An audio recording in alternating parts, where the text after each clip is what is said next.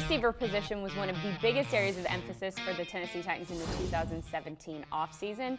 Jim Wyatt, what do we know for sure about this group? We know for sure that you get Rashard Matthews back, and he led the team, at least half of the team lead in receptions with 65 last year, and led the team in receiving yards.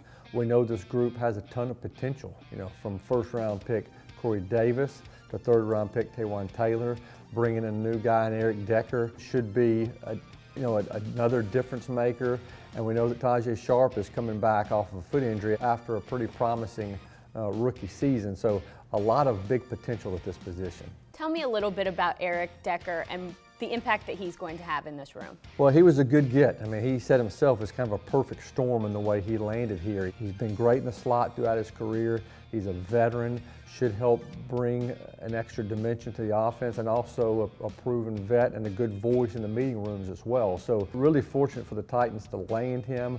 Curious to see what his role is going to be and how big of a role he has. The Titans also drafted some players to help bolster that receiving core a little bit. What have you seen in those young draft picks? From Taywan Taylor, we've seen consistency from day one. He's been one of the stars of the offseason, just the way he's been able to catch the football. He kind of found himself in a perfect spot here in Tennessee at a position of need. Corey Davis, really like what I've seen from him from an athletic standpoint, from a physical standpoint. The guy snatches the football out of the air, he catches it, and he's explosive running upfield. This is before even seeing the pads on him. He's looked impressive. So two really promising young players there. How important is the ability to contribute on special teams going to be to some of these guys that are hoping to make a roster spot at the receiver position? I think it's going to be key because some of these guys are not going to be counted on special teams, but you're going to have some guys on the back end who are going to have to help on special teams to stick. Eric Weems is a receiver by position, but he's a special teams ace. Harry Douglas, is a veteran now with the addition of Eric Decker. He's going to have to prove to be valuable in a number of areas.